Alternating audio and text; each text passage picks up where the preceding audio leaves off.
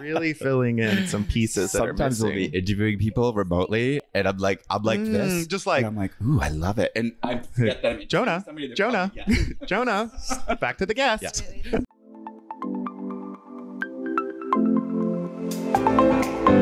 It's the queer creative.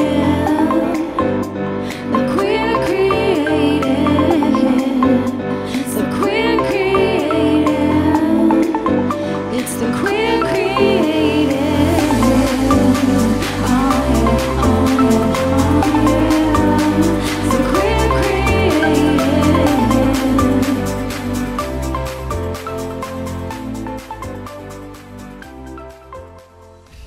I found that in a. It's really ugly. It's this is what they use. This is a mallet made out of leather. gavel. That's leather. Oh, like what do you mash with it? It's a mallet. Do you know what a mallet's used for? Murder? So you know what a hammer is used for? I have to stop laughing into the mic. It's so disturbing for people. A mallet to beat meat. Well, I guess you can have a food mallet, yes, but a mallet in general is it's like it's not made with metal ever. Okay. It's not made to damage something, so it's like if you're knocking two pieces of wood together, or you need to lightly tap something into place. I didn't ever know that actually. But this is an old vintage one that's made out of rolled leather. You Welcome learn to the something Queer new every Creative. day. Hello and welcome to the Queer Creative. My name is Jonah. And I'm Renessa. Hi, Renessa. It's so exciting to have you in my own home. Yes, we're here in Brooklyn, BK, New York Do you like today. my new apartment? Yeah, it's coming along really nicely. It's done. It looks really good.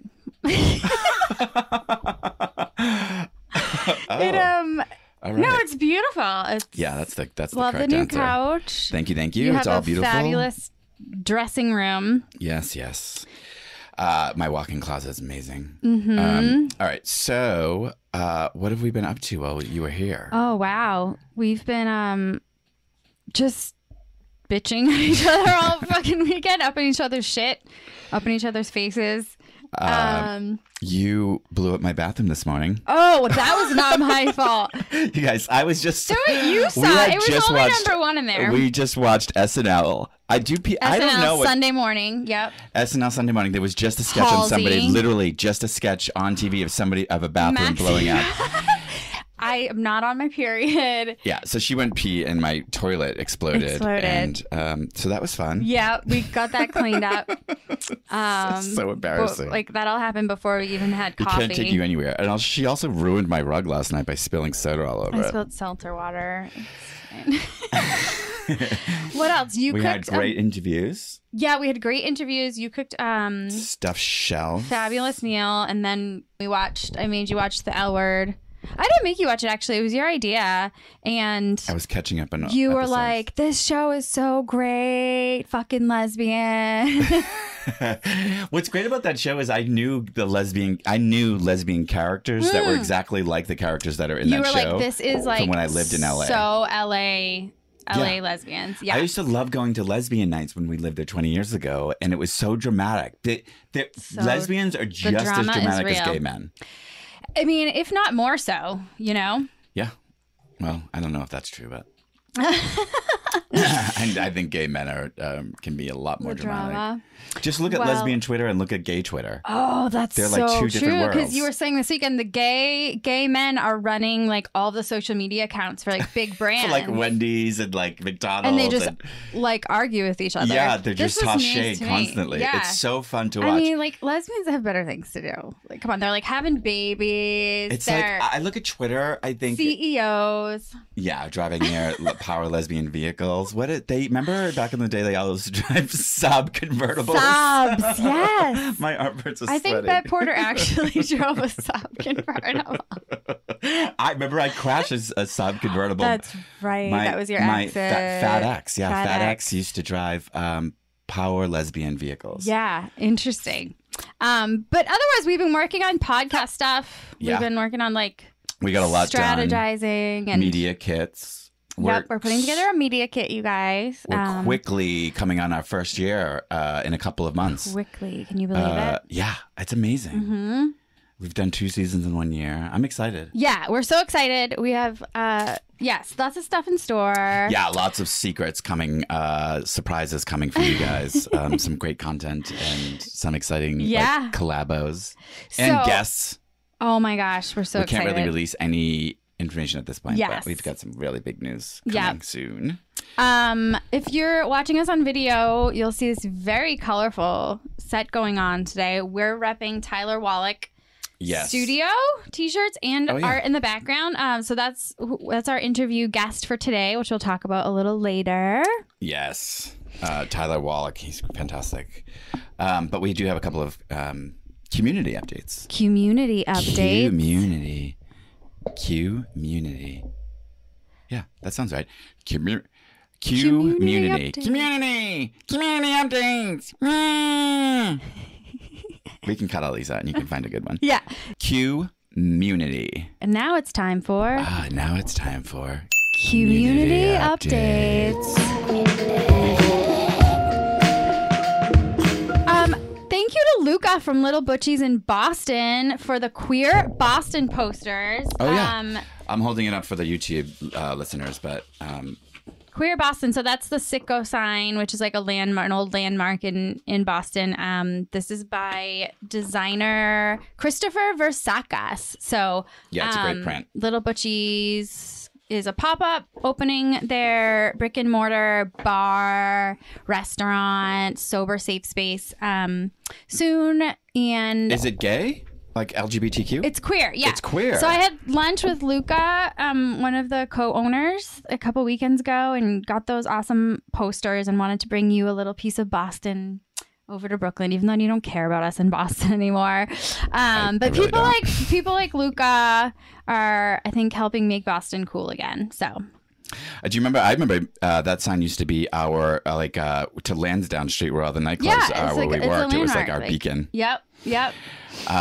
Speaking of Luca, have you seen the new show on Netflix?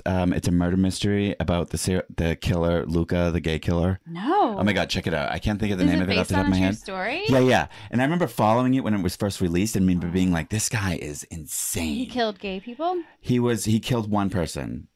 Live streamed it, but he was like a model porn star. Oh my God. And then he traveled the world and he was like a complete scam artist. It's wild. Wow. You can Google what is it called? Find it. I forget. It doesn't matter. His name is Luca? His name is Luca. Oh, okay.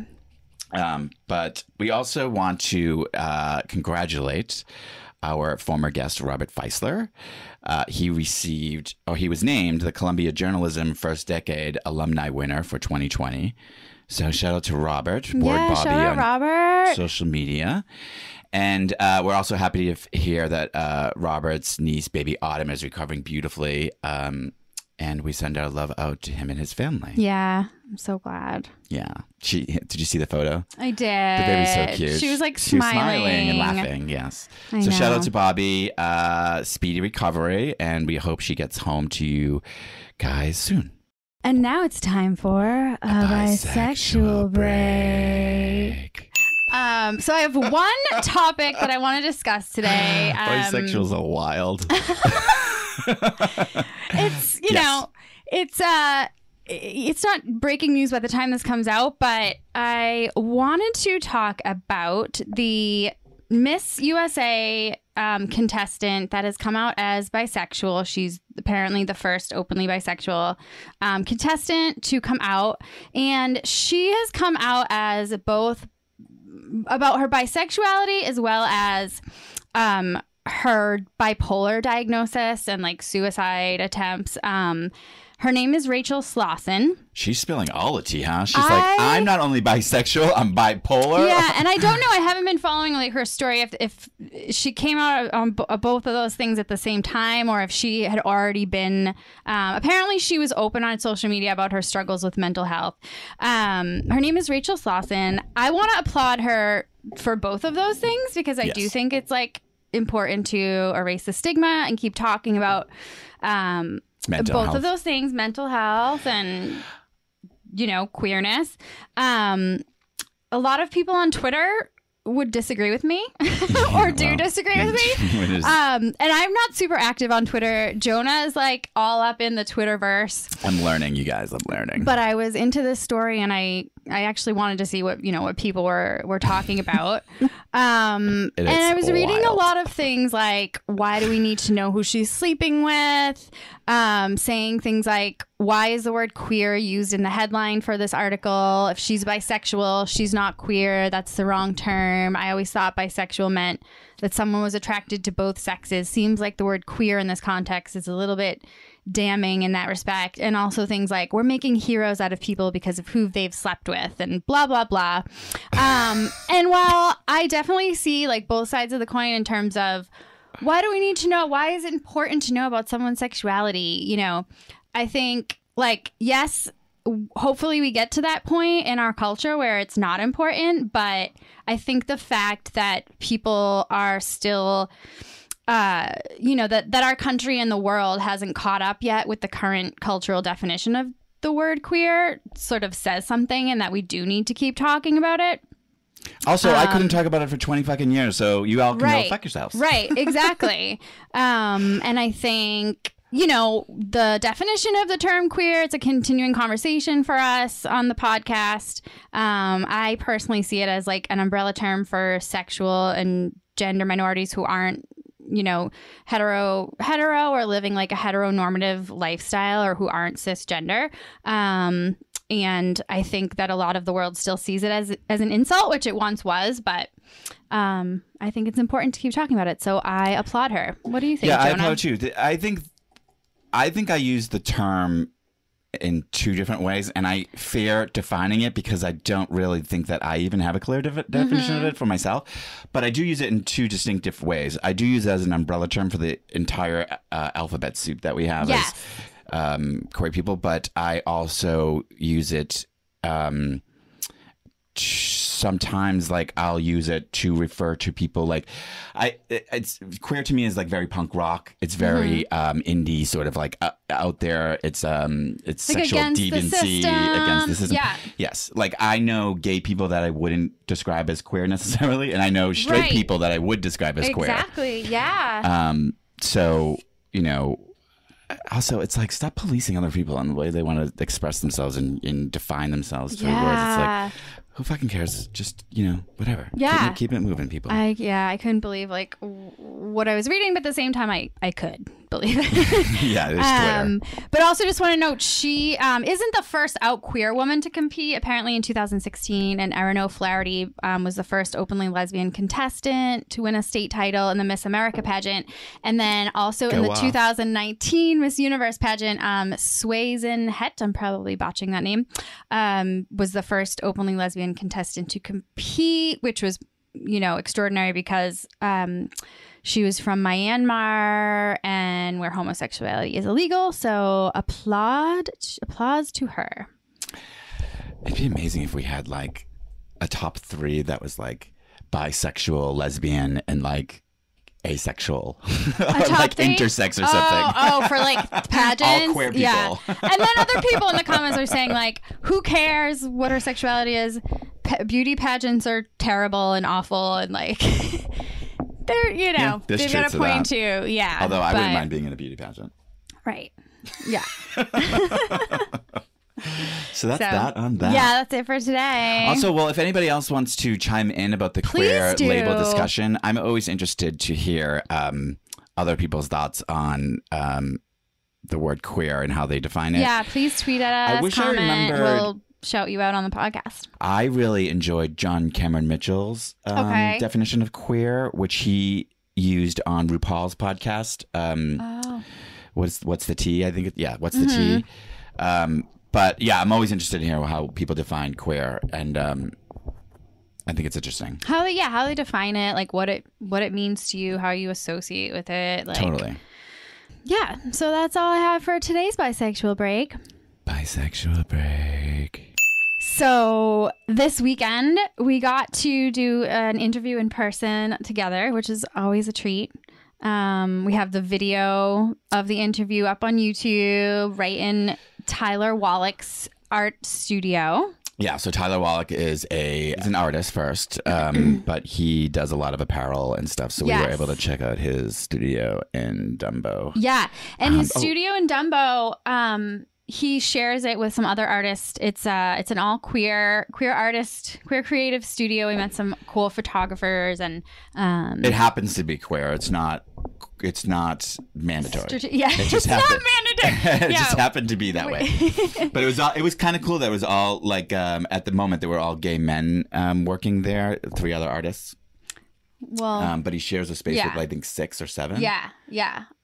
All queer men. Yes, it's a nice studio. No females in that office. No, well, we were there. I don't know. But it was cute. Yeah. But can I tell you a quick story about Dumbo? Yeah, Dumbo. So I was in Dumbo 2 weeks ago with my boyfriend. Describe what Theron. Dumbo is like to people. It's just it's like the first part of Brooklyn right over the bridge. Okay, so it's not the name of like a building. It's like a I forget why the word. I don't know. I mean, I'm sure there's a story behind the word Dumbo. I don't remember it. I'm sure I know it. I just forgot or whatever. So, but Dumbo is I know pieces of it, but I forget. So my boyfriend Darren and I were in Dumbo recently, like 2 weeks ago. Not even 2 weeks ago, like maybe last weekend or something. And he got pulled into this like Instagram scam that was really funny. So he emails me and he's like, "Hey, do you want to go to a luxury spa? Here are the details, blah, blah, blah." All I saw was luxury spa, and I was like, reply, yes, of course I want to go. Send. And then come the day of, I opened up the link finally, and I was like, what is this thing? And it was all these Instagram photos of people like in these like rooms with like, velvet light, glow in the dark, like oh my gosh, lights and lava lamps and like VR things. So I was like, what the hell is this? This does not look like a luxury spa. Not at all. They had this like, when you first walk into an sketchy unmarked door, you walk into this like room where it's really dim, and they give you like some sort of tea, which was garbage. It tasted like brown paper bag. But they had in the corner like this fake crackling digital like fireplace, and we were all supposed to sit around it, and I immediately was like, I'm not participating in that. So anyway, we ended up going into the space, and it's like all of these stations, and it's all of these like VR stations, so you put on VR headphones, but also like the materials they chose for each one were supposed to be like interactive, so like it was like tactile. So like for instance, I'll just describe this one room. It was completely covered in this like faux fur, like long, with a long staple too. So it had like a 3-inch long fur, right? So and it's just like acrylic or something, like gross. Yes, so it sucks the moisture right out of your hands, but it's been open for 3 months. So how many hundreds of people have touched this thing? Which I didn't know. I thought that weekend was I thought it was like a pop-up, and this was like oh my God. So I thought, oh, okay, whatever. So I was like putting on these goggles and touching these materials, but thinking this had just opened. The coronavirus could have been all up in that shit. Right? So disgusting, which I ended up breaking out with. I don't even break up, but I ended up breaking it. This is going to be too long of a story. Anyway, long story short, don't fall for these pop-up Insta scams that are showing up. Like, I'm especially seeing them on Instagram, but they end up being these like, they suck you in. They, it's like $50. They claim it's like a luxury spa. There was nothing luxury about it and nothing spa-like about it. It was like awful. So at one point, we go to another place where it was 2 beanbags on gravel. I mean, and it was made to look like, and it was made to look like an like a backyard space. So we sit down, and then there was like a picket fence around us. We sit down in it. We put on the VR goggles, and I'm like, there's a kaleidoscope coming at me in my eyes, and then all I hear is, fuck. And I was like, what? There, is that you? And I like reached and I grabbed his arm.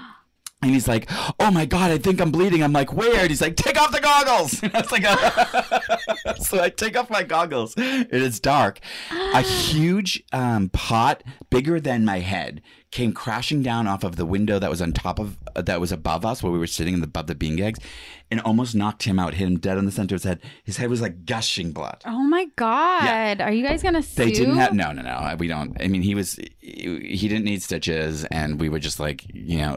And also don't it's like, do these garbage who do you even scams. sue, right? Because some of these things they didn't are even like, have a first it's aid not kit. an establishment that's like there. That No, you can, I doubt this is even a business. There's no way with those materials that they chose, it would pass inspection. Oh Like as an interior designer, that there's no way that happened. Like, oh my god. So anyway, moral story is don't go to these garbage hell pop-ups. Just like the Museum of Ice Cream in New York, the same thing happened there too, where hundreds and hundreds of people bought tickets, and thousands, I think, and they were all like left sitting outside for hours, and like it was terrible. A nightmare. So be careful what you that was your buy on Instagram. Recent experience in at Dumbo. But Dumbo's lovely. I mean, that's the most iconic photo of like there's a one street that people look down the Brooklyn Bridges in the background. Yeah. I know the photo. People often think that's Manhattan when they see the image, but it's not. We're actually in Brooklyn for that image. All right, so that's my story about Dumbo, but let's get back to Tyler. Sorry, that was a little segue. So Tyler Wallach, we loved him. He was so much fun. Such a fun interview. And he gave us these cute tees with his graphics on them. Yep. He's, what did they call him? A love child between Lisa Frank and Keith Haring. Yes. Yeah, as you can see, it's very bright, bold, colorful graphic patterns. And we learned a bit more about him yesterday, like that he didn't come necessarily from a fine art background. He came from a theater background, which performative. Yeah, which I think is apparent in the video interview with him. Like he's just a joy. Yeah. But I thought it was interesting too that he just started painting because he was asked to do it, and it wasn't even a hobby at that point, and he just made it work. And he introduced his performative side to it by doing it in like live and bars and stuff. Live interactive. And he's grown this huge business now. Yeah. With such success. I know. It's amazing. We just learned about how he kept, putting himself out there, being professional, taking it seriously. He's super profesh. Yep. Super profesh. Soup's profesh. Handsome, and talented. Just being like a nice person to work with and doing good work. And I think like that goes such a long way. Totally. In a world and a city like New York that's like competitive, with as many artists as there are, and he's getting gigs, with like big fashion brands doing like window displays and big international brands too, like Samsung and stuff. Yeah. I think it's amazing that in New York, a way that you can stand out is by being kind.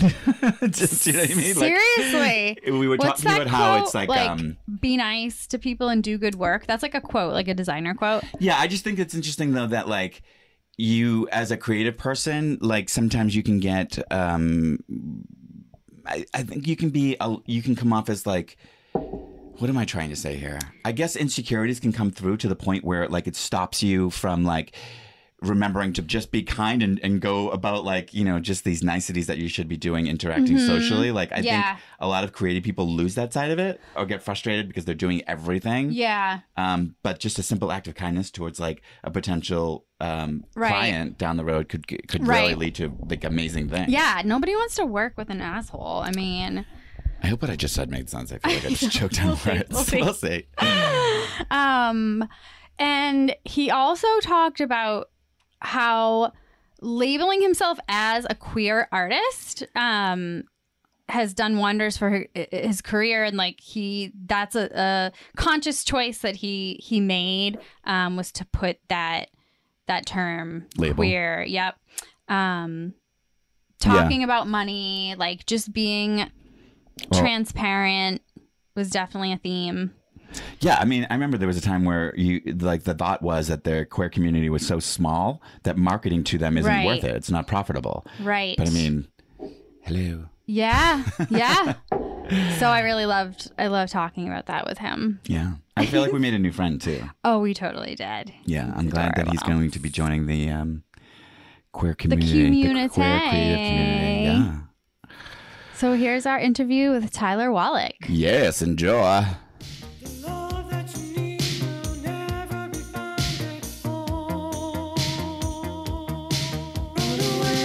Yes, totally. Really, it fills in. Really filling in some pieces that are Sometimes we'll missing. be interviewing people remotely, and I'm like this, just like, and I'm like, ooh, I love it, and I forget that I'm Jonah, somebody that Jonah, probably- Jonah, back to the guest. All right, do you want to begin? Okay, so we're here today in Dumbo, Brooklyn, in the studio of Tyler Wallach, who is referred to as the 1988 love child of Keith Haring and Lisa Frank because of your bright, bold street art style. Your work spans canvas, clothing, live interactive painting, as well as producing work to benefit LGBTQ charities like the Trevor Project and Habitat for Humanity, and many more. Yep. Thanks for having us today. Thanks for coming. Welcome thanks for to sitting down Dumbo. with us. Absolutely. Can you tell us a little bit about your studio and your company? Yeah, absolutely. So Tyler Wallach is me. I'm an artist. I moved here about 10 years ago from Texas out of a frustration of getting a BFA in musical theater because, you know, what else is a kid like me from Texas going to do? I was taking so many theater classes that I had turned to a screen printing class. It was the only art class at my college you could take without prerequisites. So as a way to get away from like dance class, singing class, voice speaking class, voice singing class, like just so much theater your senior year before you graduate, that I sought out to like create something that I could do independently that did not depend on other people telling me it was okay to do or right to do, or that if I looked the right age, or if I was too skinny or too whatever that comes along with putting yourself in the world of theater to constantly be someone else. So I turned to a style of art that was all my own, that was derived from this screen printing class. And I sort of ran from there and started drawing the characters and my name on "Hello, my name is" stickers that you get from like parties, mixers, orgies, what have you. Yes. And so I put them all over campus. I put them on the stop signs. I put them in the music building. I put them everywhere. And it kind of like became this thing that I had stickers everywhere. And I don't even know if Instagram was around yet, to be honest. I don't think it was. Social media hadn't really been a big boom in 2008 or 9. The iPhone came out. I didn't have it. It was exclusive to AT&T. And you know, my daddy didn't have no AT&T. We had the Verizon. Yeah, I had to wait forever. You at least you had a BlackBerry. I had a girl. BlackBerry. Yeah. I didn't have anything. BlackBerry. I wish. No, so I made my way out of college, and at the very tail end of it, dipping my feet into art, that eventually when I moved here to New York City, I auditioned for an off-Broadway musical and booked it naturally. It was The Drowsy Chaperone, being produced by some of the people who had just done it on Broadway. And I moved to New York City to like do musical theater, and like I moved here and I booked it and I got the part, and I just felt so like unhappy, like trudging around the city, bowing to like get off stage, and then immediately it's like, it's over, girl. Get back on the subway. Like, get back home.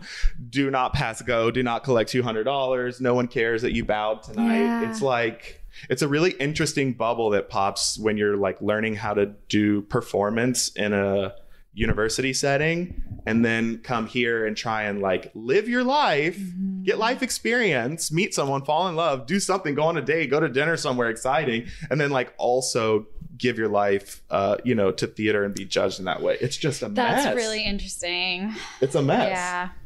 Yeah, that is interesting. I can't imagine what it's like getting off stage and then being like, oh, right, now I'm on like the subway with these regular people. Yeah, nobody knows who I am. Nobody knows what I just did. Yes, it really kind of messed with me a little bit. And I thought, okay, like this is really great and I'm happy, but I almost felt like it happened that way for me to push something within myself to say, okay, you got exactly what you wanted and you're 22 years old and you just moved to New York City. So all your dreams came true. Now what? Like, this is when you're really going to have to think of something and do something.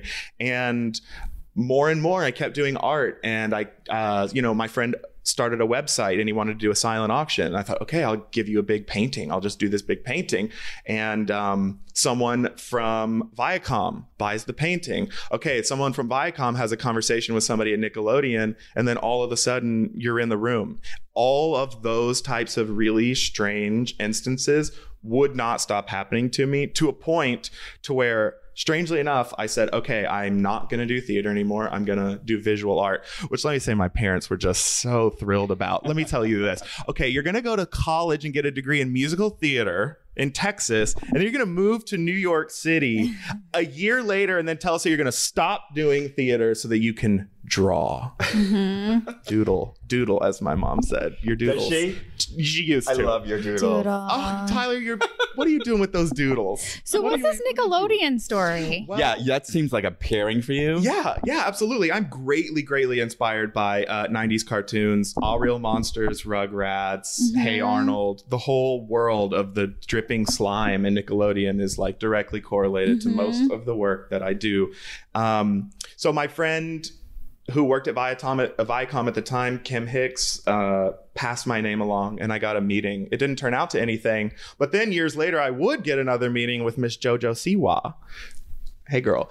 She's a huge teen queen pop star, and she has lots of shows through Nickelodeon, and they're a sponsor of hers. So we had talked together about a possible collaboration in the future. We'll see.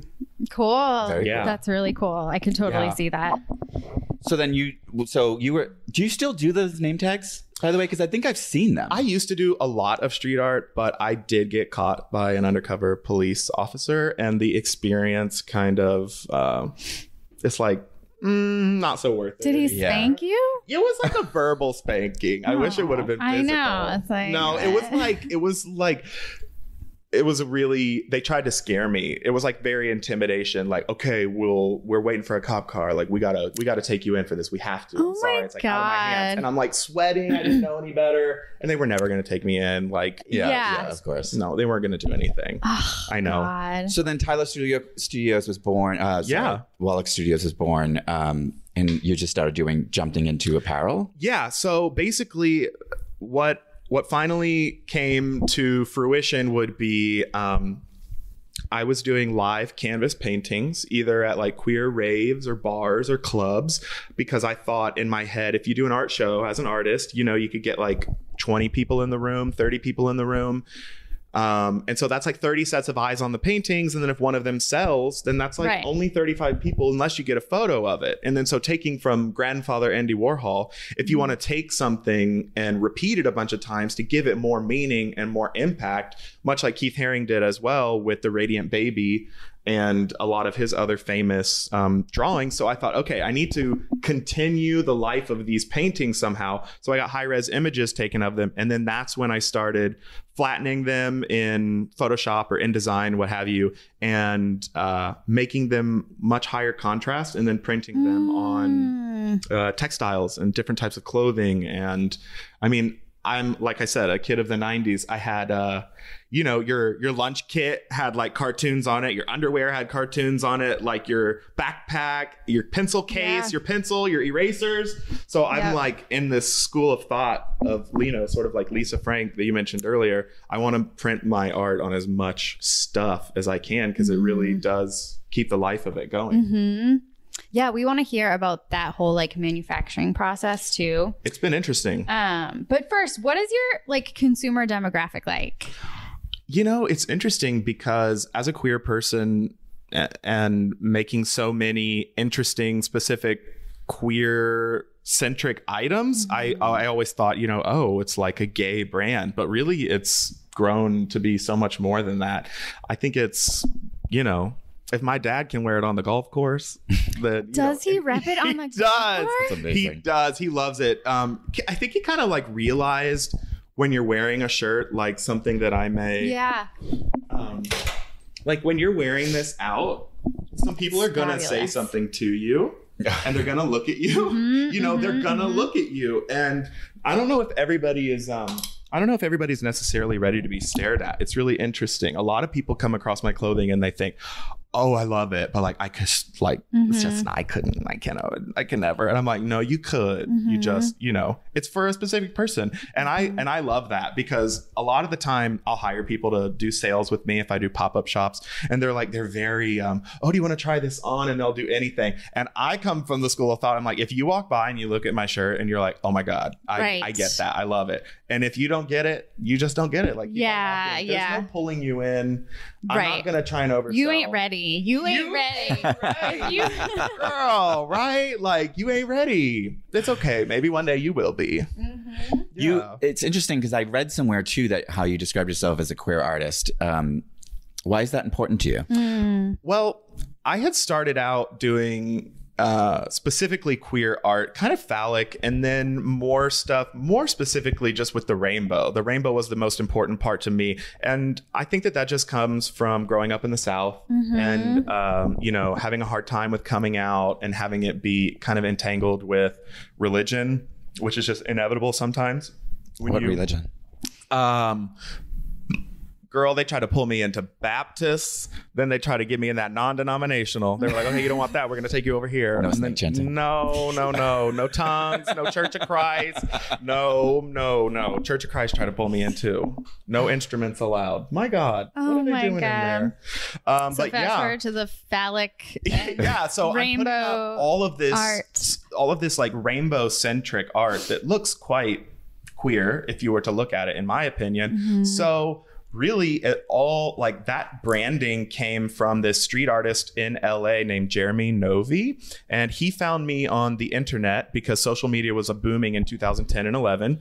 And I immediately jumped on Instagram as soon as it was something that became available. And I was making these interesting new connections with people. And he said, hey, you're doing all this like very gay, queer street art. I'm doing a show in LA called The History of Queer Street Art. And we'd add you to it as like what's happening now, as opposed to what some of them were doing in the past. And like they had just found me and they plugged me into it. And right after that, they were like, okay, we want to bring you to LA to do this art show, The History of Queer Street Art, because you're obviously a queer artist. And I said, yes, I am a queer artist, and my fee is this fee. And then I called my dad and I was like, oh my God, like these people came, they think I'm like some artist. And at that point he was like, okay, like if you're really doing this now and you're not going to do theater and you're going to do visual art, like you are some artist. Like you have to run with it. You're playing the part now. Okay. So you need to like really take this seriously and go for it. And I was like, okay. I just got goosebumps. Yeah. So, and that's one of the interesting things that like, I didn't send anybody artwork for approval. I didn't ask for it. That's one of the first early things that came to me. And then from that, the Miami-Dade Gay and Lesbian Business Foundation found me and they said, hey, we saw that you're some queer street artist who did this show in LA. We want you to come to our year-end gala and do paintings live in the middle of our open bars. So like people will be lined up to get drinks because you know everybody lined up to get drinks. So I was painting in the middle of all these two lines, and then they auctioned off the paintings at the end of the night. Well, who bids on them? David Bromstad from HGTV. Oh, who has Color Splash and now my Lottery Dream Home on Friday nights on HGTV. Best ratings on the network. What a confirmation for your art. And immediately he's like, I have this TV show on HGTV. These paintings are fantastic. Who are you? Get in touch with my manager. And they flew me to Miami. This is the first time, they have flew me out. I was feeling so fancy in a hotel, and it all just sort of manifested. And I was like, holy shit, this is gonna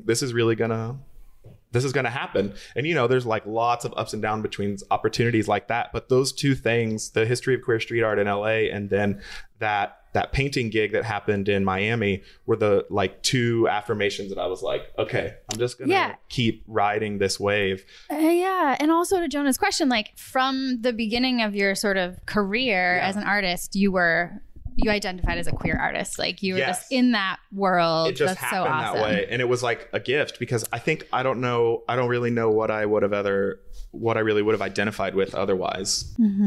Yeah. Were you painting your entire life? Interestingly, No. Like, because I'm curious about the technique, right? So, because it sounded like you were in a totally performative sort of background, and then you jump into sort of like a fine art sort of. Yeah, without any training, really. It was just that the idea came from the screen printing class that I had taken, which was my introduction to taking art seriously, I guess. In my 20s, and you had to keep an idea together the entire semester. So you had to draw a theme of like what you saw yourself as, and like the idea of it was like that I was doing musical theater and I was a cloud and I could show you any. We both went to the same art school, so we've been in classes. We've been in classes like this, and we've had to do this. So I totally get you. I was like, I'm not making fun of you. No, I know. I am making fun of me. I was like, I'm a cloud, and like I could show you rain when I cry, and like electricity. Yes. And I make noise and I move, because I wanted my career goal was to book a national tour, which now sounds like a goddamn nightmare. Okay, yeah. I don't want to do a national tour. I don't want to be on the bus. I don't want to do it. I don't want to stay cramped up in cast housing or some shit like that. But where were we? Sorry. Oh yeah. So where were we? Right? No, I was just talking how. Yeah. It was interesting how you started off with painting rather than with a performative background. I can imagine what it must be like to then be asked to sort of perform painting in a room full of people where they're like watching what you do, right? So you couldn't have had your technique completely down at that point. No. That was like really, really early, and they're very messy looking compared to what I do. Mm-hmm. So, but you did it. What I can do now. Oh yeah. Yeah. And was it like pen and ink first? So what I did was I would do acrylic markers, and then go in quickly with watercolor, because you can just like really splash it in there, and if something goes over the line, it still looked okay, and it was like really drippy, and I could work really quickly with watercolor, which is what I had trained myself on. I had painted live on Monday nights at this party called Hot Fruit at Metropolitan Bar, and there was a skee ball machine in the back of the bar, and I used to lay a sheet down and paint on top of it. And that's kind of how the idea of live painting came to be, because I had also really missed the performing. Like someone like me, you get addicted to kind of like the attention or whatever. And I mean, if you're going to take yourself seriously enough to like pursue theater, that's like the art of taking yourself way too seriously. Yeah. It's in there. Essence, it is like that. So it's still within me to want to be seen to a certain extent. So the live painting really was great, but then it caused me like so much anxiety because there was no conversation between me and the people. It threw me off, just like all the, oh, what are you doing? What do you do? What's your name? Which is fine. So I started wearing headphones, but it was weird because I was at a bar. So the DJ got really offended. It's like, why do you come here and wear headphones? Like, I'm a DJ. You would I was like, I'm sorry. It's like I'm working. Leave me alone. Yes. Yeah. I, disrespect DJ Sokolowski if you're still out there. So you have all these unique patterns that are like on the clothing and all of your pieces. How do you come up with each one? Like, and how frequently are you coming up with a new design? I'll just be doodling, really. I'll just draw random characters in random situations based on any type of song or film or painting, whatnot, that I've decided to be inspired by. And so like this particular one here, this was a drawing that I did in my sketchbook and then scanned it in black and white and then colored it in Photoshop. All my little character guys in there. So that's a very old drawing, technically. So I would say I'm really just drawing all the time, and then I'll make little notes and think, oh, this would be such a great shirt, or come back and like do a bunch of colored ideas of it, and then see where you end up. And do you draw like a large scale pattern? Because so I have like a background in textiles, and I was thinking about like how all of your apparel. How do you create a pattern on like a 54-inch wide, or do you do like a double wide? Because it doesn't seem to have a lot of repeat. And also like, is it seamless and it comes back around not at the exactly seam? like just the way the shirts are sewn. These particular ones, these are sewn into fabric, and these are printed on fabric and then cut and sewn. And then like there's others No, that is cut and sewn as well. I don't really do the cheaper ones anymore, where they used to be a white shirt. Yeah. And it's a technique called sublimation printing. They print out a huge sheet of paper, and then they basically just steam a white t-shirt. They steam it onto a polyester shirt, and it gets all of the color on there. But this is a more expensive process. But I have it outsourced to China now. Sorry, China. Yeah. Wow. I used to be able to get all of my stuff out of California, but they priced me out. So are you designing specific, like, are you taking your pattern and then putting it and then being like, oh, you know what, this will be a great shirt, hat, and bag? Or are you doing it more like, I need to come up with a new line of bags and then design specifically for that? Or is it just like piece by piece? It is piece by piece. I wish that there was more of a formula to it, but really, it'll just... I'm working on doing much less now. I find that when you give people less options, it's like... I don't sometimes like going to diners because the menu is just so much. Yeah, no, do a few things and do them well, right? But an In-N-Out burger, whatever, got 4 things on the menu. Right. Yeah. And they do it well. I love it. Like, yeah, you know what you're going to get. I know. So I'm focusing on that because like my brand as is a little too much. You know, it's just so it's like I'm finding that like less is so much more. Because if you have like 6 of these overwhelming t-shirts in your face, it's like, immediately you're like, what's the difference between all of these? So when you have 2 with 1 bag and like a sock or a scarf. So I'm learning. I made that problem. I came up with, I had a fabric line for interiors, and I came up with a line of 18 patterns that I then did in 18 different colorways. See? So it was like pages upon pages, and I was like, no architect and interior designer is going to look through this. Like, it's not, like, you know what? This one, this derivative. Yeah. But you get so lost in your process as an artist. Need to learn editing too, I think, in that you grow. Our companies are actually the same age, and I think yours is too, isn't it? 10 years? 10? Yeah, 10. Happy 10. Yeah, it's interesting because you think you're like, you hear 10 years and you think, oh, you should be some sort of pro, but nope. Still learning. Totally. And you know, I don't ever want to stop learning. Yeah. And your company ends up being like, it grows in its own pace, in its own way too. So it's not like there's some sort of script, right, that you follow. It's you really just got to figure it out as you go. And it's been, like we said, I mean, your podcast, it's just been so embraced by the queer community that it's just, it's become such a big part of my life, and I love it. I love y'all for coming here and doing this. This is great. What about your sales? Is it mostly word of mouth and like events? Because I see you at LGBTQ events. So Pride's a huge event for me every year. I will do as many pairings with big brands as I can and try and get them to donate as much money to LGBTQ charities as I can.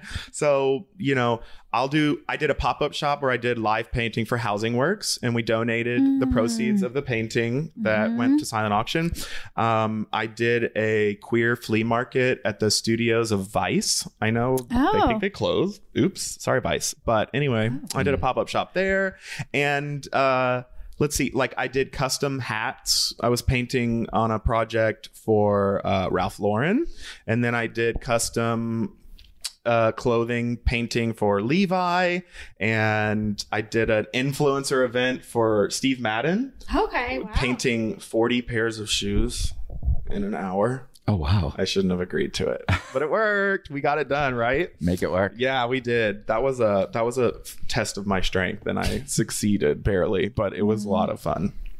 So do you find any like ups and downs in business? I would say, I mean, yeah, like it's really interesting having a business. All businesses are seasonal. And that's a stressful kind of thing. Like even when I was a waiter for 7 years, before that I was, had my own studio space and am able to do my own thing. It's like, you better not spend too much in June because February is coming. So there's a push and pull to it. Like I'm overly active, like booked every day, like a drag queen in June. But then come like July, August, things kind of calm down. But then like December is absolutely crazy, but I won't hear from anybody until March again. It's like people are like, I'm living in the world of where spending exists, and right after New Year's, y'all ain't spending nothing. Neither am I, but I'm not either. What do you do on your downtime to work on your business?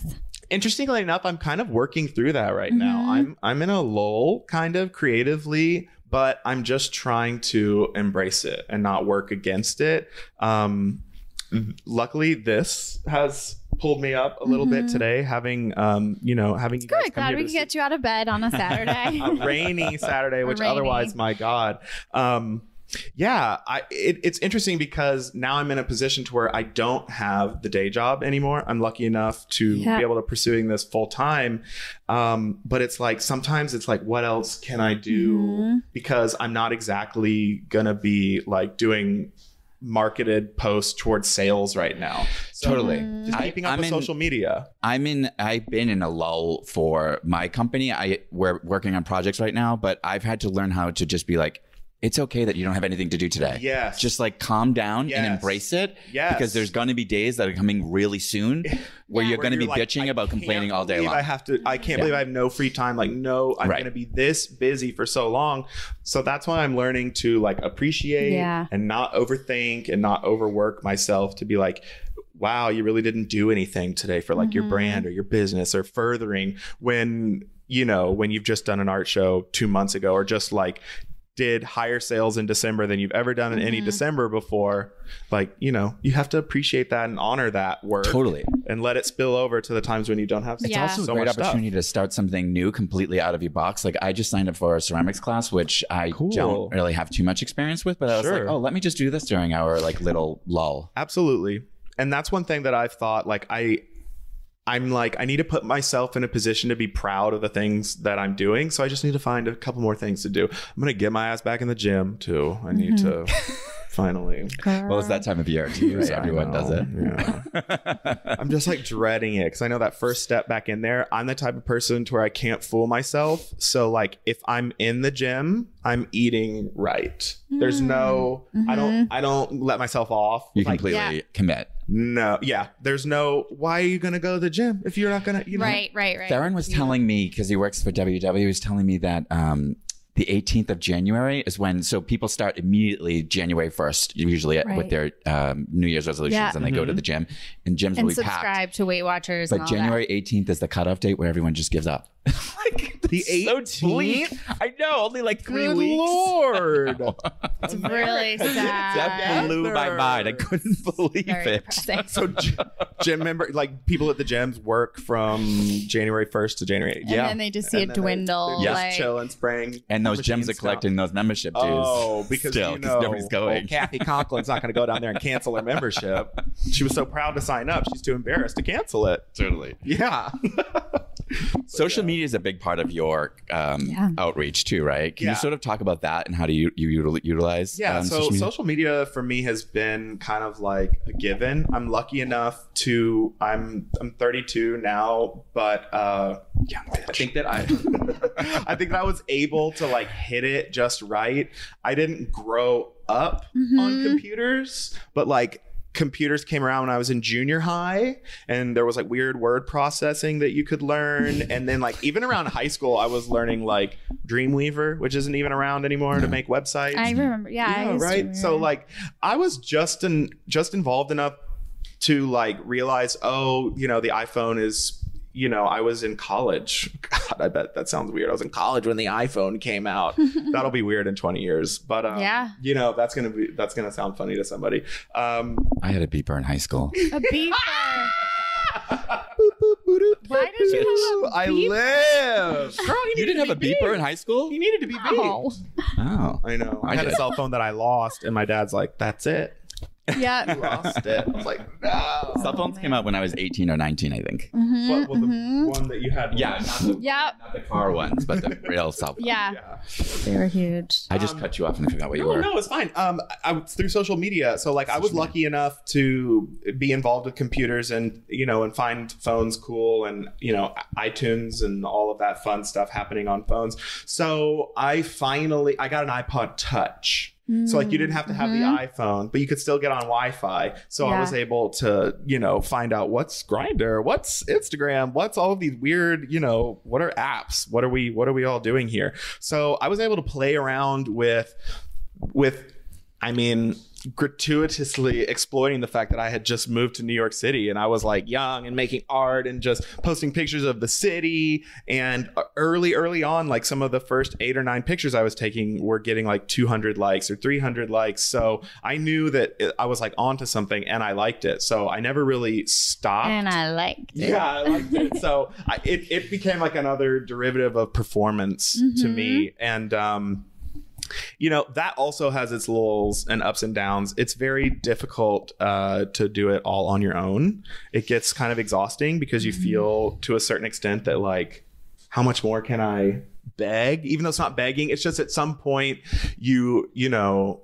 posting for a brand when it's just you, and it's like it's Tyler Wallach Studio, it's not the Rainbow Factory, you know, it's me. It's like my name is the brand, so it takes a lot out of you and you feel like you're beating a dead horse, or, you know, but the strategy of it, right? Yeah. Like, you know, it's like you just have to push how through. Can we do this? I don't What have time do we any post it? What the hashtags, the time, scheduling and hashtags, and then like also there's you know, there's technology that you can use now to schedule all of schedule it all, so you don't have to wake up in the morning at 9 to post it precisely at 9:45 to make the algorithm.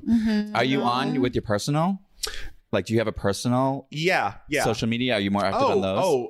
Or does that ruin it for you as a business too? Yeah, I don't have personal. Yeah, I don't either. I just have business, and it really takes me completely out of it, and it becomes a chore, and I'm like, I'm so glad, because like sometimes I can get away with like posting picture in a tank top, but like if for my brand, I mean, but like if I had my own personal, like what would I be doing? I'd be doing what other people are out there doing. Yeah, which is that wild. Fun of. I'm just getting introduced to gay Twitter, and I'm like, get away from my Twitter account. Lord, I love your Twitter. I have two. One's private. Yeah, gay Twitter's out of control, and I love it. I mean, I love it too. It's so entertaining. You can't hide anything on Twitter. No. Like, you can post nudes. Like, what am I trying to say? What's the word? It's like there's no like X-rated, R-rated. It's you can do anything. Anything goes. Yeah, it's like the wild, wild west. Really? Yo, full nudity. Yes. Oh, yes. Wow. Yeah, I would say like porn is like completely all over Twitter. More. If you know it. I know. Yeah, exactly. Or if you're following the right thirst traps. Absolutely. Yeah. People make whole careers out of it. You're like, all over Twitter, Jonah. I'm like, I love it. Yeah. I love it too. It's so entertaining. It is. It's I like can just like giggle to bitchy myself. high school gossip. It is. Twitter's a hot mess, but it's so fun. It's so and you fun. just giggle, you know. Wait, do you regret using your name in your studio now? Because people are gonna relate you to your brand no matter what. Yeah. So Well, yeah. I don't regret it, but I do think that I never dreamt of like what it would become, right, and then like how I would feel about that, because many times I am a one-man band. I do all of my photography, all of my design, all of the original art, all of my marketing, all of my social media, all of the editing, all of the PR. Any celebrity I've ever gotten to wear my clothing has been, you know, through me or through my manager, who I've been blessed enough to be able to have and pay this year to help me out. Amazing. I did a commercial for Samsung on Fox TV for The Masked Singer. Wow. It was a show. What do you mean you did the art for it? Yeah, so they brought me in and I did some concept art of, so it's like a karaoke contest and they wear masks. Okay. So you don't really know who it is, and you're keep guessing and you can get eliminated, and it's really fun, and it's like Fox's big new show. I actually want to see that. And they're like really fun, colorful characters, and it was like right down my alley. So they're like, we want you to do like a boxing poster of like this character versus that character, because it's going to be a singing round of them. So it was like really cool. So they filmed me drawing it on the Samsung Note 10 Plus. Okay. And the Galaxy Note 10 Plus, and I'm like drawing it, and they show it in time lapse, and then how it integrates with the new Samsung watch. Okay. I'm flipping my watch. Did you get one for free? Oh yeah. Oh, Thank you, Samsung. Thank you, Samsung. Thank you, Samsung. Yeah. So I did that commercial with them, and I definitely needed a manager. That was the biggest contract I'd ever looked at, and my dad was even like, "You need to have a lawyer look at that." And I was like, "We don't need to pay no lawyer. No, we're okay for now. Like they're not trying to." And luckily, the people that put it together. They were so fantastic. And they were like, look, we want to watch out for you. You are an independent artist. And it's like Fox TV, Samsung, and like you know. Who said that? the companies were telling you they went over? No. Oh, okay. Your management company. Yes. Well, my manager and me are one, but there was this company that put this all together. Oh, I see. Fox hired someone to get creative about how they can integrate the phone with their TV show. And that's what Cool. Yeah. So this girl's brand, who she was from Houston, Texas also. And as soon as she called me and she was like, oh my God, you're from Houston. I was like, I got this in the bag. Oddly enough, the very first show I ever auditioned for when I Turn moved the in, accent on. I came in, I was like, hey y'all, my name's Tyler. And they were like, oh my God, you've got to be kidding me. You're just the cutest with your little hey y'all. And I just knew immediately, I was like, oh my God, this guy, of course. Oh, like, wow, that's me. Yeah, he loves it. And I was like, I think I have a really good feeling about it. And That's amazing. You got to get a lawyer involved with contracts, though. I know. Just future, you got I to. know. I've been burned by that. Really? Yeah, I've had nightmares where I've had a client who was a billionaire and he hired me personally to overlook a building on the west side, and I ended up having to sue him, and he really pushed it. He can afford to, right? And it was all for just a couple of $1,000s, and he just would not go away. But I didn't let go, and I eventually won. Yeah. But I ended up spending all of the money that I would have made. Sure. Just to like spite him. Yeah. I a should have dream or walked real? away. It was real. my That really God. happened. Yeah. Wow. Yeah. But Yeah. so now I always will have a lawyer look over my thing. Yeah. It'll only cost a couple $100s to have a lawyer It's do it. worth it. Yeah. You just It's never worth it. know. Like Yeah. we went through line by line by line because it was my first big contract, and like we really went through and like we went through together because we're this is our first year working together, and it's something this big we wanted to look at together so that we were both on the same page.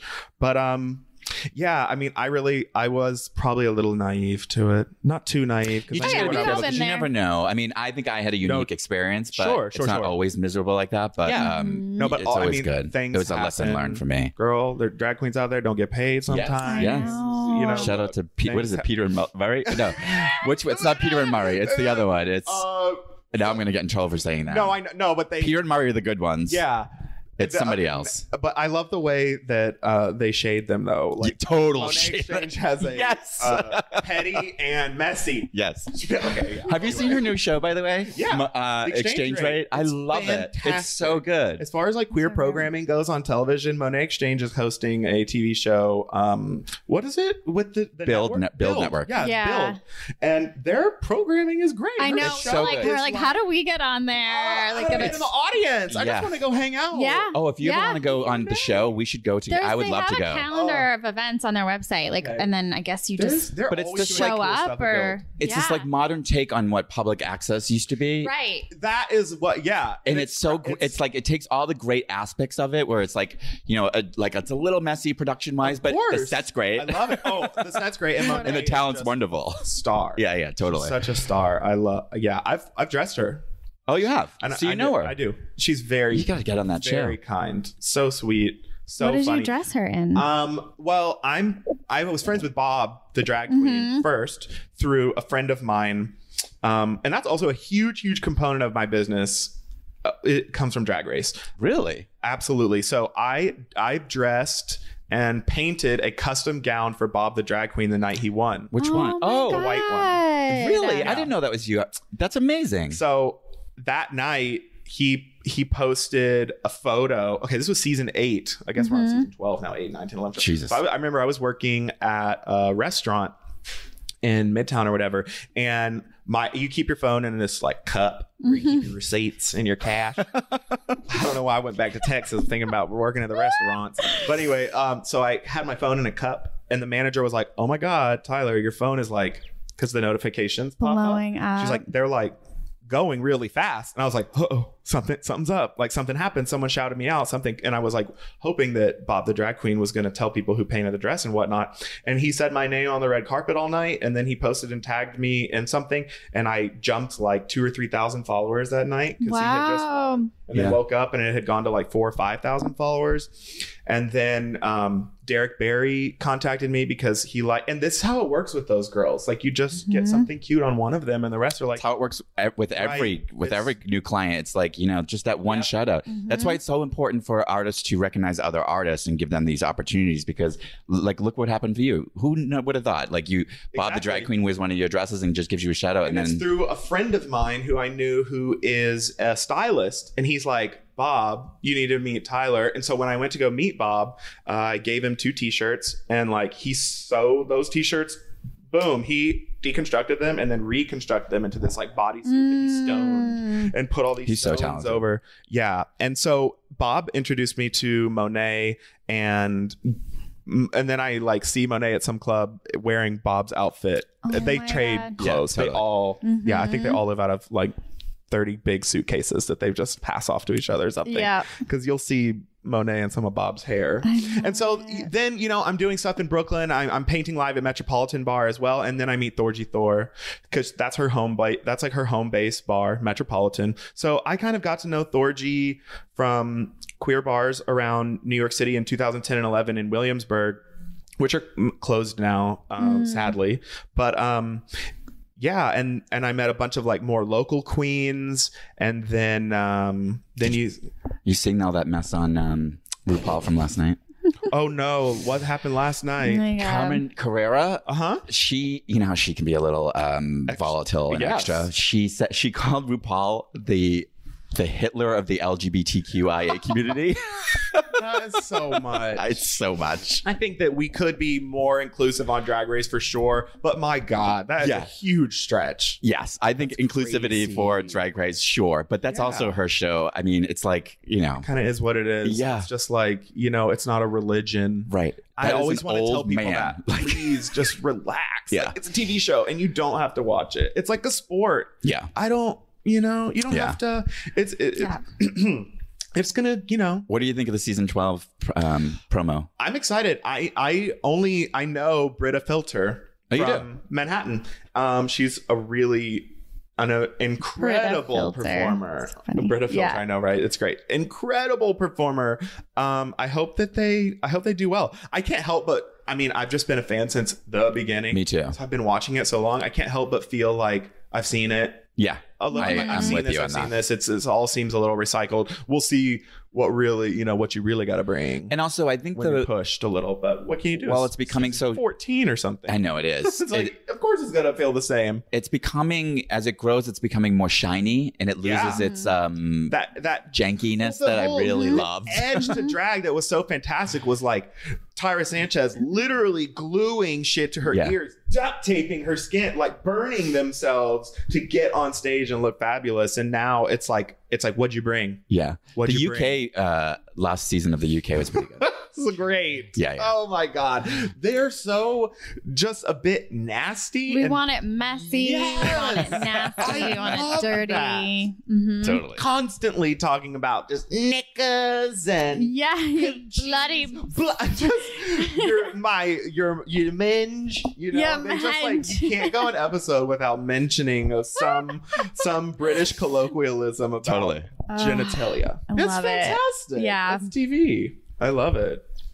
I wanted to pull this out. Oh yes, I did a fantastic collaboration. With what color Oh, is disappearing? I love that. Oh, The green screen. Oh, the Yeah, it's recognizing the Yes, Kelly green. That's so funny. The Queer Creative Podcast in the back. That is so cool. Yeah, those are really cool.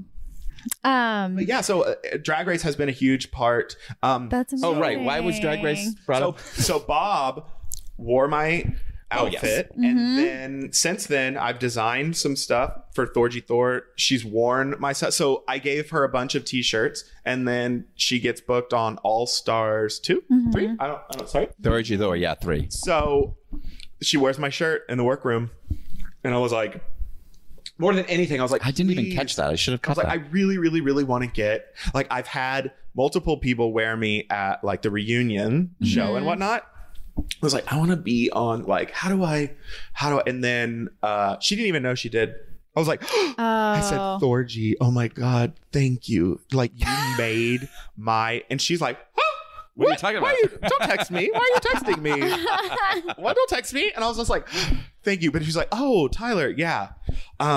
She's like, oh yeah, I wore it. That's great. Just very like, oh, okay. I guess I reminded her. But good. She's, Fantastic. they're running their own little one-man band brand as well. You're All of always those wearing girls. your brand too. I do. I don't think I've ever seen you out of it. It's interesting because this year I'm on film today. I'm working today, so I'm wearing it. But it's become this identity crisis kind of thing for me lately, because I'm enjoying now not wearing it and blending in. Yeah. But I feel like I'm like cheating. Totally. That makes sense. I get it. Myself. And also because like I want to go out. I'm so, whatever. I'm used to people staring at me. Like it almost made me more uncomfortable that I was just another person. I couldn't believe you're just wearing black like everyone else. Does it affect your personality? Because it's almost like a drag persona, right? Absolutely. I don't feel any need whatsoever to turn anything on. For who? Look at me. I'm like, we're all, we're all blending in. And like, that's kind of like I guess that's my message I send through clothing. It's like, if you see me not wearing my own stuff, don't like not say something to me. I'm still going to be personable and whatnot, but maybe not so much so as if I were maybe expecting someone to be like, hey, that's really cool. Or like, yo, I like your shirt. Or man, where did you get that? It's just like little comments like that, but it'll happen all day. Like it'll happen all day to anybody who wears it. And that's like the number one thing they tell me. People would not stop talking. And I tell people, it's a conversation starter. It's a conversation starter. And like if you wear this out, someone's going to say something to you about it. And then sure enough, they're like, yo, 4 people came up to me last night. Like, where did you get that shirt? And like, I gave them all your Instagram. Like I hear that all the time. And it's so sweet and it's so endearing. And I think it's like something people find out when they wear the clothes, but it is a choice. I think it was a choice that I wasn't consciously making for so long. And that maybe at some point I realized I was giving a little more of myself than I should. So I kind of pulled back from it and it felt nice, but I did feel like I was cheating. But I really do. I mean, I'm like I said, it's Tyler Wallach Studio. I'm Tyler Wallach. Like who else to wear the brand? Yeah. I'm the biggest brand ambassador there will ever be. Yeah. So. And it's something like your clothes, you have to wear them with pride. I would think if someone's going to come up to you and talk about it, like, you better be prepared and be proud of wearing it. And like, oh no, like I'm I just picked this up at like Nordstrom's. I designed it and I produced it. It's out of my studio. So tell anybody. Yeah. Well, we kind of dressed down today because we wanted the colors to like pop and like, I mean, I'm also I'm the biggest proponent of that. If you don't take yourself seriously, nobody else will. I always have 10 business cards on me. I don't care if it's old school. I will hand you a business card. I try and run out every day. I always run out. That's a good goal. That actually. Is a good goal. I constantly like that a lot. And make sure to like run out, and I'll just be like, "Hey, take my card, find me on Instagram." Like create an opportunity to talk to someone. Just because coming from a place to where I've worked in restaurants, you just have to appreciate every single sale and take it seriously and know that it might not come around again. So you really never know. Like, don't underestimate yourself. Handing that business card to someone could be the one thing that someone was like, wow, this person makes things and like has the guts and gumption to like go out and do this. That's pretty cool. And he came up and gave me his card, and then they check it out, and then you made a sale, and then they can't wait for you to keep releasing things. Then they buy a painting, and then they're here at your open studio. Yeah. That's kind of what happened with Daniel, who you guys have interviewed before. He's a friend of mine up in Harlem. He's an artist as well. I got to know him. I met him at an event, and then he bought a t-shirt, and then his husband wanted a t-shirt, and then his husband's sister's kids, he got them 3 backpacks, 3 matching shirts, a sleep shirt for the grandma, and then just decked everybody out. I want to see a grandma in your oh my god. So I got my mom's a grandma now. Hey Mimi. She picked me. Shout out to Mimi. I know. I wanted Gammy, but the other grandma got Gammy. My mom went with Nani. I thought Gammy's so Nani.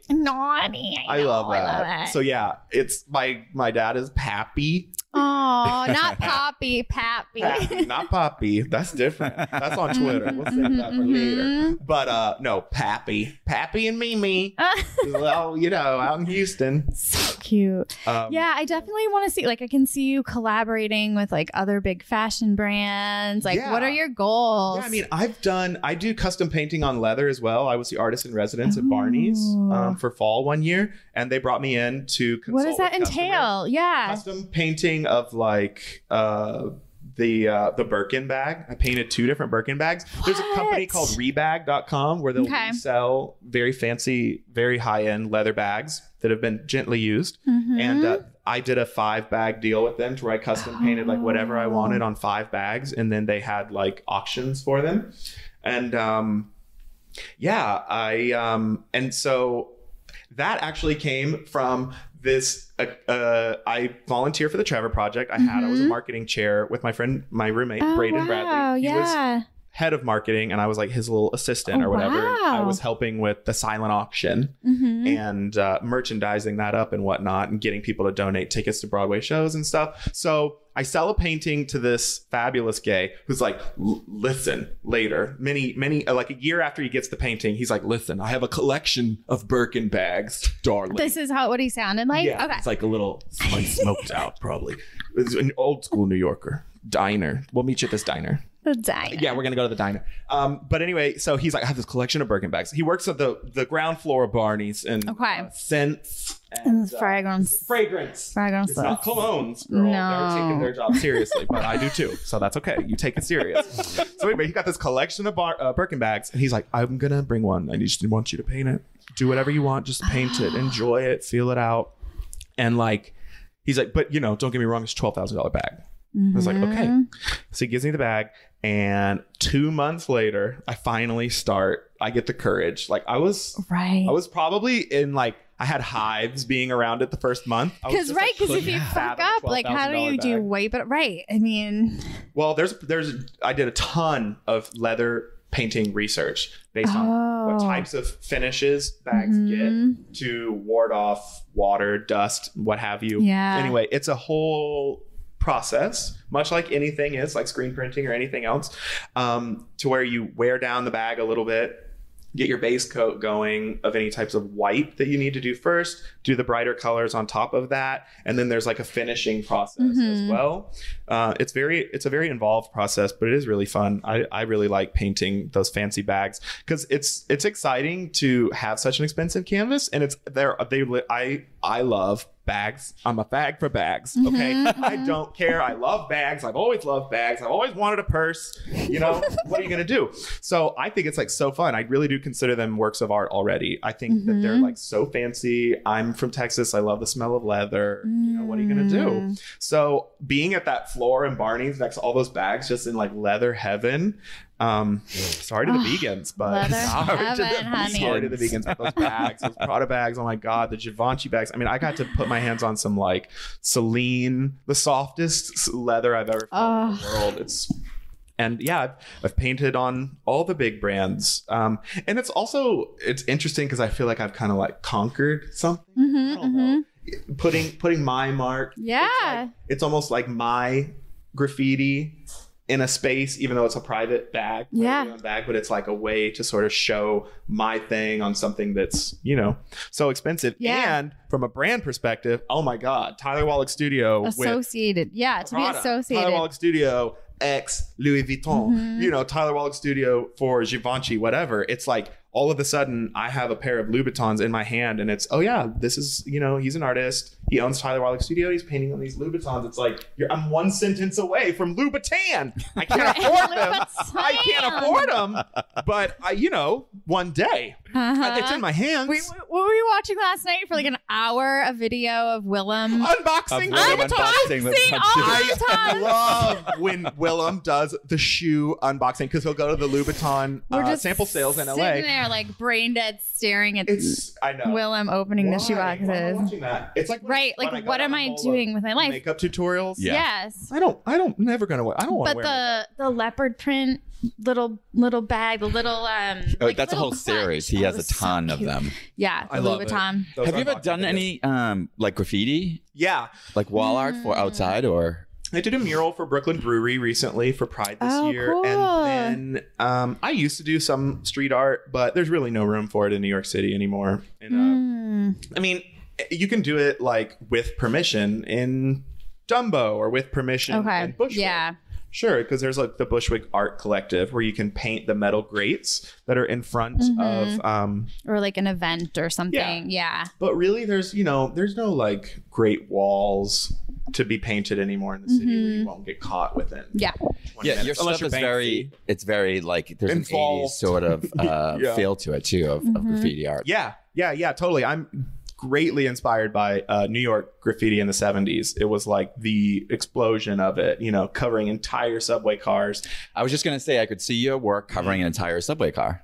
And it was like that be direct inspiration insane. of all those early artists who tried to, in a, for lack of a better term, would be like, take back the streets. Right. If New York is going to be over commercialized, which it is and always has been, just because of its density, but like if you're going to over commercialize it, then why not allow people to just put up? I mean, I'd call harmless art. I mean, it is on a subway car, but still. Can I ask you a question about your production and manufacturing and sort of inventory? Sure. How do you manage that? Like, because it must be, so do you do? Yeah. My model has changed. Yeah. Can you just talk about it? Like, and do you keep it so in the on beginning, hand, or is it made to I order? I did in the beginning. I would buy stock. Now I do not. I do a pre-sale method now, which saves me the stress of like not being able to guess whether something's going to sell or not. So you can always kind of preview something and buy maybe like 12 of them and I'm pretty confident I can sell 12 of anything, but you just don't know if you're going to need to have bought 25 or 50 or sometimes just 12. Like it'll be just the first, like I bought like 30 of a bag and I sold 15 of them very quickly. And I was like, oh my gosh, this bag. So I ordered like 30 more. Well, I only sold those 15. Okay. And I like can't move the rest. Interestingly enough, the same thing happened to me with backpacks before. And backpacks are so seasonal. It's probably easier with t-shirts, right? Much.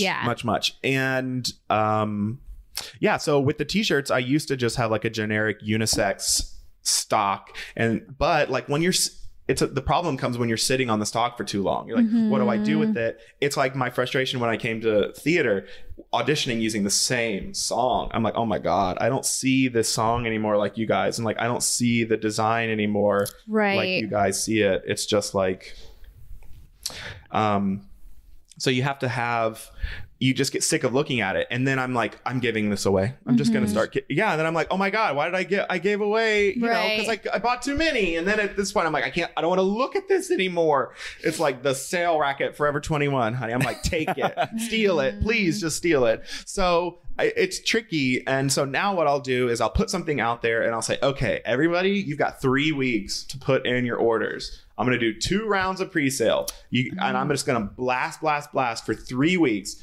Everybody who's ordered in this period, I'm placing the order on the 1st. I will get it on the 15th. I'm going to go through, make sure everything's legit, give you your free stickers, give you your, the stationery that I give out. And I do a handwritten note with every single order I've ever had purchased.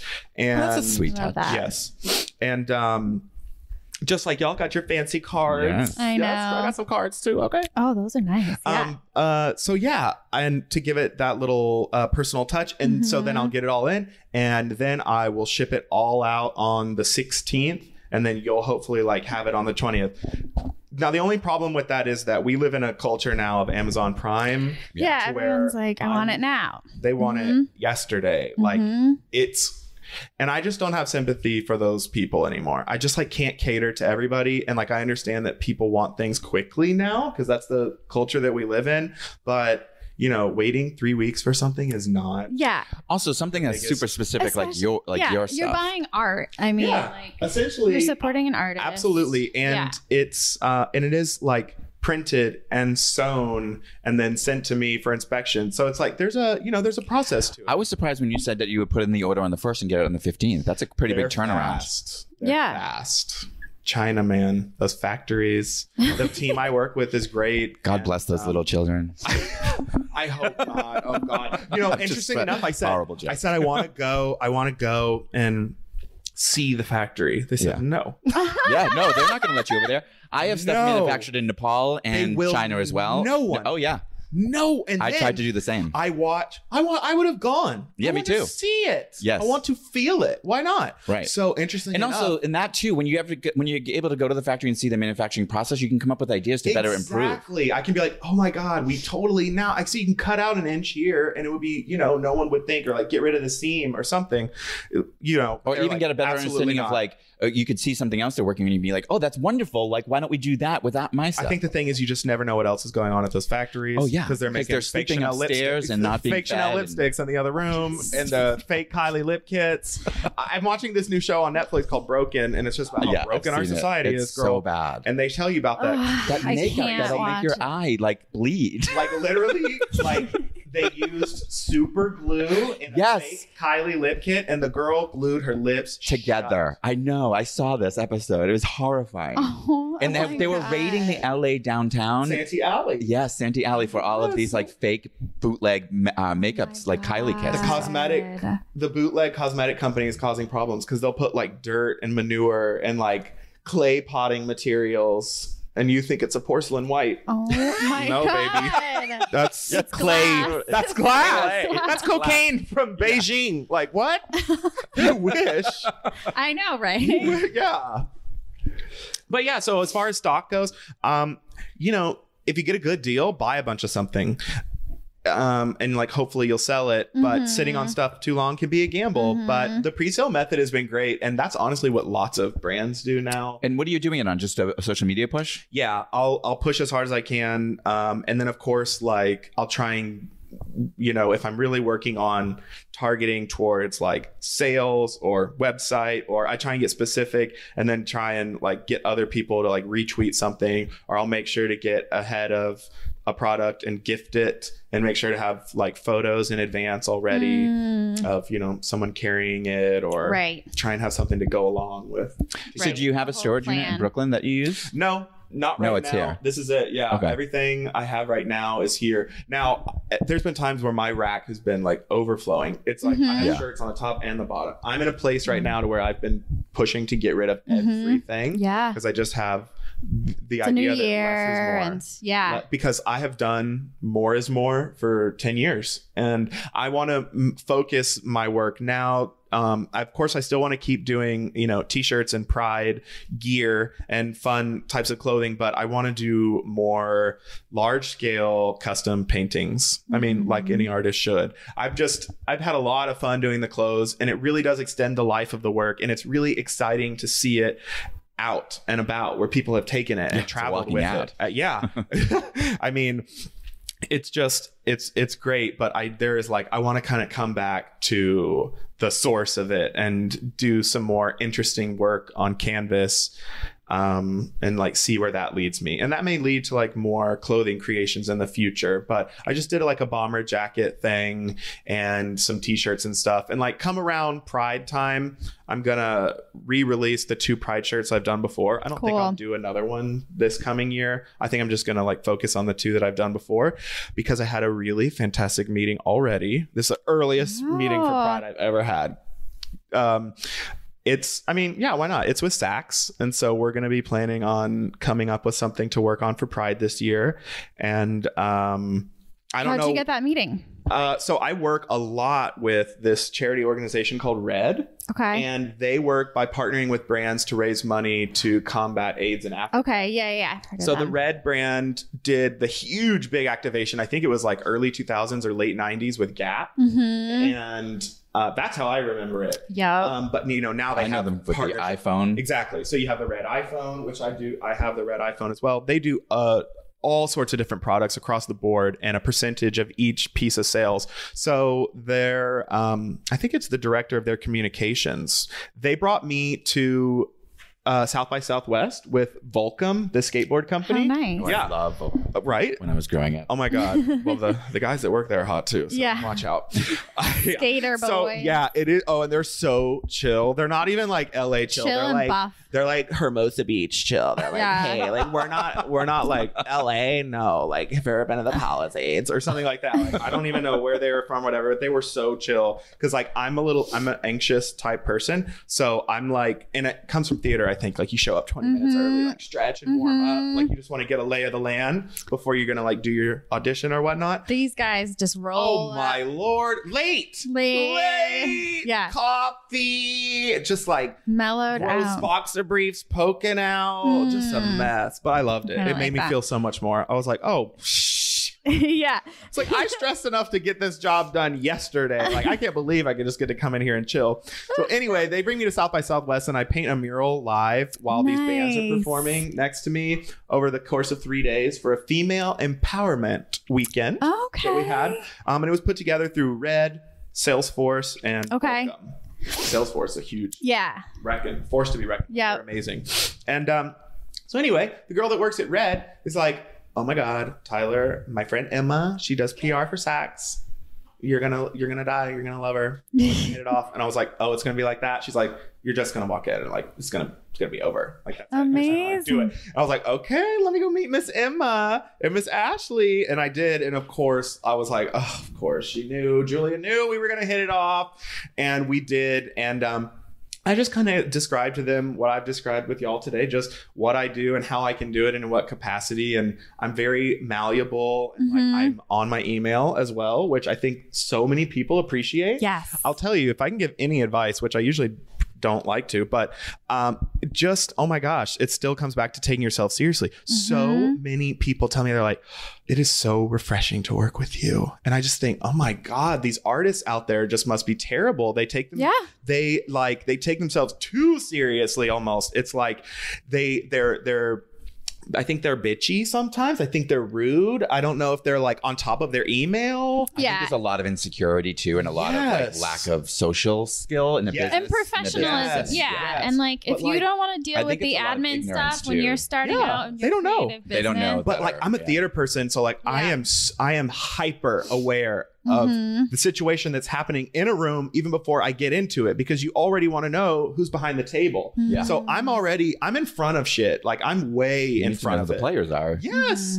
It's a big game out there. And like, I just don't think that, other artists aren't taking it as seriously. So literally every brand I work with is like, you're just so personable, and you're able to talk about your on brand messaging. And like, I also come from a PR background where I worked for a year as a personal assistant for a boutique PR firm where we did communications for visual arts, architecture, and design. So that's been helpful. I got a hand in like working for the Gagosian Gallery, which is like the largest worldwide gallery that we have, I think, in Manhattan right now. And they do these, crazy large scale art shows with Takashi Murakami. And, then we're also working with other people in this PR sphere, pro bono for Visual AIDS, which is an organization where they're also raising money to combat AIDS here in America through honoring, artists with AIDS and other queer artists. It's just, it's interesting what I've learned along the way, and like how like anything, the business is a beast. It just always will be. And it's like finding your way sort of in between the two, but just still trying to enjoy it. But take yourself seriously and respond to emails and do your research. Know about their brand, because they're gonna look you up. You look them up. It's like kind of like common sense. But I tell you, time and time again, I realize like, just go in there and be yourself, because you're the type of person that they want to work with. Right. And that comes down to theater sometimes. You're not going to be the most talented one in the room every time. And the girl who is the most talented will not always get the part. It comes down to them wanting to work with you and being someone that it's like, do we want to try and keep up with this person? Do we want to, pay this person? And that's the goal. You gotta, there's lots and lots and lots of jobs and opportunities that you'll have for exposure. And just like, we're going to feature you on Instagram, on our page. We have like so many followers. You should be paying us, really. It's like, you're going to be cornered in so many situations. And I don't regret anything I did for free. I did a lot of stuff for free that has come back around. We've all been there. Yeah. It has come back around and been a blessing. Yeah. There are things that I've done for free where, I've either shown up somewhere, painted for free, or donated for free. And the lawyer who bid on one of my paintings that I donated now represents me pro bono. And I got ripped off by a huge brand, and he sent the cease and desist. It's just like, he bought the painting and he's like, do you have anyone like helping you out if you ever get into any copyright trouble. He's like, we work. I mean, he's like, I work for Facebook and YouTube. Like, we're the firm that like represents like some of their intellectual property and like in a huge capacity. So he's like, I can get you a meeting like with one of our lawyers or whatever. Like, we'll represent you pro bono. And I'm like, oh, that's wonderful. Okay, Yeah. So I go and meet with them, and she's like, what round is your first investment at? Like, how many tiers? And like, did you start at 1 million or whatever? And I was like, oh my God, no one told you about me. I was like, oh, no. I was like, maybe one day we'll think of the investment tier at like, we'll start it at 1.5, 1.7, really chill. She blew my mind. I was like, oh my God, no, I think I max out at sales at this point, which is it's, you know, it's gotten better and better, but I think I was like, I did like 20,000 maybe in sales or something for the year. I would still have a part-time like, can job. you still help me? She kind of had this look on her face like, why are you sitting in front of me right now? This is so strange. That's great that you were honest. Oh yeah. I think I would have lied. I was like, girl, I don't You wanna would waste have your lied. time. You would have lied. I think I would have lied. I think 16. yeah, 1.6, lady. 1.6. Who do you think I am? Can I see a different lawyer? Anyway, she quit, and they were like, "Oh, your lawyer quit," and I was like, "That's okay. Just, you know, if something pops up, we'll figure it out." And then something did pop up, but they had my back. It was great. It is great. So, That is great. You know, and that came through doing something for free. Yeah. So you never know. I've gotten a lot of Right. work for doing You stuff. never And as you get more experience, you can be much more selective about what you do for Very free true. and what you spend your Absolutely. time on. And Because I think some people are like, oh, don't ever do anything for free. Like, that's disrespectful to yourself. Like, you need to have, you know, you need to take enough love in what you're doing to like never do it for free. But That's not the real it just world. That's not depends. reality. Yeah. This has been going on since time. it's like people don't understand. You don't get paid to do the Super Bowl. You don't get paid Right. for halftime. I mean, I feel That's like your all opportunity, creatives at some point like- are making work and putting work out there and that they're not getting paid for. It's just, It's interesting. yeah, you have to build a portfolio. Yeah. And sometimes that's because you gave away a t-shirt. Or, you I know? never understood that argument where it's like, no, you need to know your value, and no artist out there should be do, working for free. And it seems to be, in sure, like I sort of see the point, but at the same time, there are opportunities out there that are gonna come about that will lead to future work. Absolutely. Yeah, I think it would be a mistake to just say across the board, don't do anything for free. Lots of those opportunities are Yeah. great. So we've got Pride coming up Yeah. with Saks collaboration. yeah. We will look out for that Yeah. in June. Is this a print? I saw that you had a printed jewelry line. Is that what I'm looking at here? Yeah. So there was a factory in China that my friend was working on jewelry design. And I was like, hey, is it possible that you could take one of my paintings or a character or something? And she mocked it up and had it printed 3D printing. Yeah, 3D it's like printing. acrylic. Yep. Cool. And we had 5 of them made in all these colors, but I went back to order more and they shut the factory down. Did they do well? No, I only ever had 5 made. So I really do want to get Because into they're a very jewelry- cool. Yeah, I want to get Have into you a heard cool of jewelry Tatty thing. Divine? You would love them. You should check them out. They're this Oh. British like plastic Oh, cool. jewelry, like big bold like rainbows. I love that. You would like them, I That think. Check out sounds- their Instagram. That's cool. What are they called again? Tatty Divine. Tatty Divine. I'll check it out. Yeah. Tatty.